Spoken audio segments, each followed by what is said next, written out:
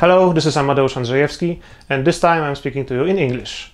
I decided to do a test and see if my English-speaking viewers will like it more like that. Usually I speak in Polish and put English hard subs at the bottom. It's not convenient for everyone, but why not try a new form?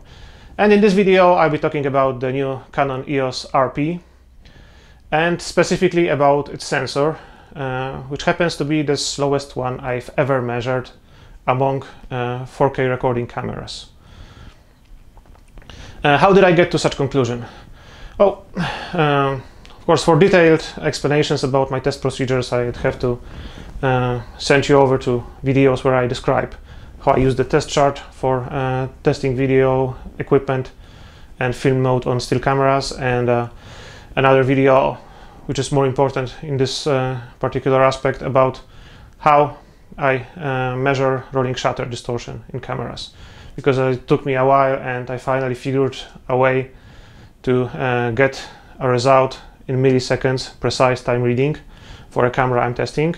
So I can compose a table, a chart, list the cameras, have them arranged by the readout speed and so on.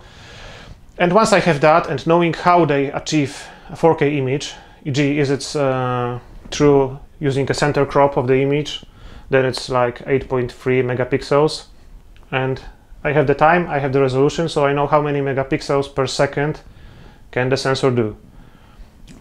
Same for oversampled sensor. For example, my A6300 has a 24 megapixel sensor, and 16:9 portion of it is 20.25 megapixels, and then reads that out in a given time. So if we divide this 20 something megapixels by that time, we get the speed in megapixels per second. So this is the table with my results measured. So first I'll show you the results of rolling shutter in 4K by cameras. This is a part of bigger tables. I have this list for HD too, but right now we're focusing on the EOS RP. As you can see, the EOS RP is not on the rock bottom of this list. My wonderful Sony A6300 is, and A6500, because they share the same technology. But because the A6300 uses oversampling and the EOS RP uses a center crop, if we convert this measurement, this rolling shutter result, into megapixels per second measurement, which you can see right now on the screen, we see that the EOS RP actually has the slowest sensor ever, which I believe kind of explains why it's not capable of doing 4K in 30 frames per second. It's only limited to 25. For me, a European, that's not a problem, but I've read American bloggers not being happy about it, and I guess I understand them. It's not only the RP. As you can see, the three cameras that are at the bottom of this sensor speed list are the Canon EOS R, the Canon 5D Mark IV, and the Canon EOS RP. I haven't measured the 6D Mark II, and I haven't measured the M50 or the new SL2, or how we call it in Europe, the 250D. I don't expect them to be significantly faster, but maybe because of the smaller sensor sizes. As you can see, usually the smaller sensors are faster than large one, but it's just a coarse general trend. So maybe the APS-C cameras by Canon will be faster, because their full-frame cameras definitely aren't fast. And it actually shows that Canon, offering only limited 4K with crop, with limited frame rates and so on, is not only they're being mean and the accountants saying, no, we have to cripple it with the cripple hammer.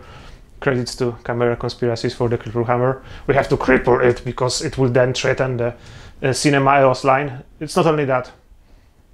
This table I've shown you clearly points out that they actually have some technological problems.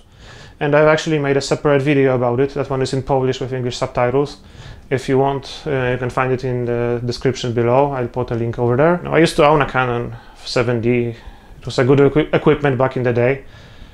Some people still love the Canon colors and so on, but they are more and more attracted to other manufacturers because they simply offer way newer technology, way better specifications. I myself switched to Sony, so I'm a prime example of that. So I hope Canon get this thing right eventually. And if you like this video, please leave me a thumbs up and subscribe to my channel. Please also let me know if you like this formula of me talking in English. Sorry if I happen to have a Polish accent or I screw the grammar a little bit. I haven't spoken, I know English obviously, but I haven't spoken it regularly for quite a while now. Anyway, I'd appreciate any comment about if you like this formula, and if you maybe aren't a Polish speaking person, so that I know my audience, not only from the statistics but also from direct feedback. Thank you very much. See you in the next video. Bye.